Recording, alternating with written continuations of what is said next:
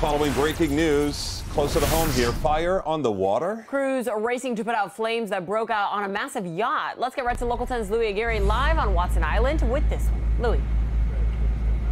Nicole and Calvin, that yacht's still hot. Marcus, I want to have you push into the scene right now.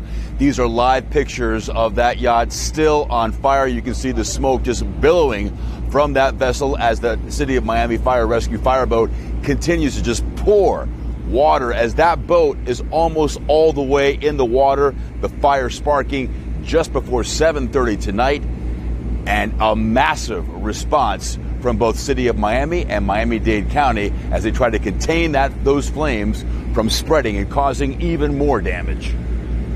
Oh, wow. Big flames engulfing a big boat at Island Gardens Marina on Watson Island Wednesday night. Complete shock. Yeah. But my concern was obviously the safety of, everyone around here. The 120-foot Andiamo and Inferno on Biscayne Bay as firefighters race to stop the flames from spreading to nearby luxury vessels. We also focused on trying to get some of the neighboring yachts that were close to it out of the way so that they didn't receive any damage.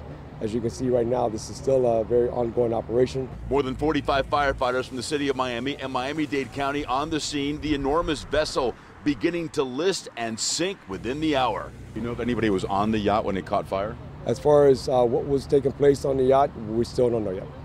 The damage catastrophic. The yacht a total loss.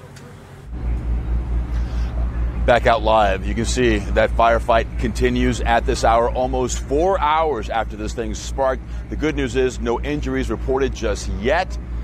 The investigation continues. The cause way too early to determine, but I guess the bigger question right now is who that yacht belongs to. We're hearing a lot of sources here on the marina telling us that that yacht belongs to singing superstar Mark Anthony, and if that is indeed the case, the person that sold Mark Anthony that yacht, South Florida developer George Perez. That's the very latest from Watson Island. Louis Aguirre, Local 10 News.